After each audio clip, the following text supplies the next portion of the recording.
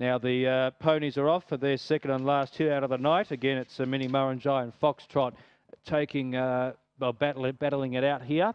And we see going to the lead. It looks like the two saddlecloth Foxtrot, but it's actually, well, you wouldn't believe it, but you can't tell. But any of those, there's only two of them there. But anyway, Foxtrot in front by 3 metres. I think it is Foxtrot from Mini Murrinjai on the outside going up to second. And indeed, it is on the inside, number 2, Foxtrot on the outside, number 1, Mini Murrinjai.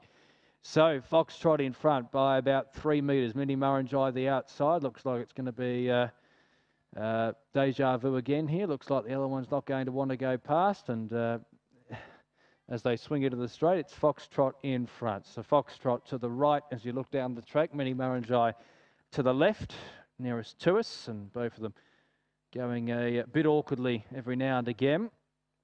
But the leader on the inside, Foxtrot, coming at it, Mini Murrinjai.